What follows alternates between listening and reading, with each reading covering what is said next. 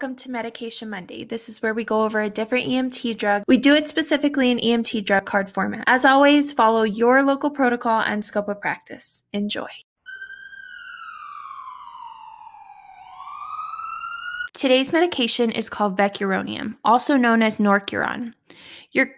The class that it falls under is non-depolarizing neuromuscular blockers, or paralytics. So your mechanism of action, or how it works in the body, is that it antagonizes the acetylcholine at the motor end plate, and this induces skeletal muscle paralysis. Your indications are going to be rapid sequence intubation, sometimes referred to as rapid sequence induction as well. As always, before we touch on dosages, please always abide by your local protocol and stay within your scope of practice. Your dose is going to be 0.1 to 0.2 milligrams per kilogram IV push, with a maintenance dose every 45 to 60 minutes of 0.8 to 1.2 milligrams per kilogram. Your pediatric dose is going to be 0.1 to 0.3 milligrams per kilogram IV or IO, with a maintenance dose every 20 to 35 minutes of 0.01 to 0.05 milligrams per kilogram IV or IO. Your contraindications include the inability to control the airway or provide positive pressure ventilations, penetrating eye injuries, hepatic or renal failure. Some adverse reactions of Vecuronium can include transient hypotension, apnea, dysrhythmias, bronchospasms, nausea and vomiting, respiratory depression, PVCs, and tachycardia or bradycardia. Drug interactions. Inhalation anesthetics can potentiate the effects of Vecuronium, and it is supplied in 10 or 20 milligram vials that require reconstitution. A few side notes about Vecuronium. It doesn't change the patient's LOC, and it doesn't change their pain sensations.